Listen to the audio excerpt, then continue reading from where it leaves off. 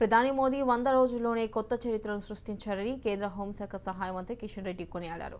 దేశ సమైక్యత కోసం పనిచేసే నిర్ణయాలు తీసుకున్నారని కితాబిచ్చారు.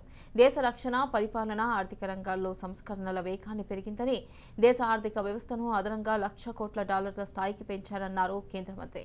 2024-25 నాటికి $3,00,000 కోట్ల బలమైన ఆర్థిక వ్యవస్థను ఏర్పాటు చేయాలని మోదీ సంకల్పించారని కిషన్ రెడ్డి తెలిపారు.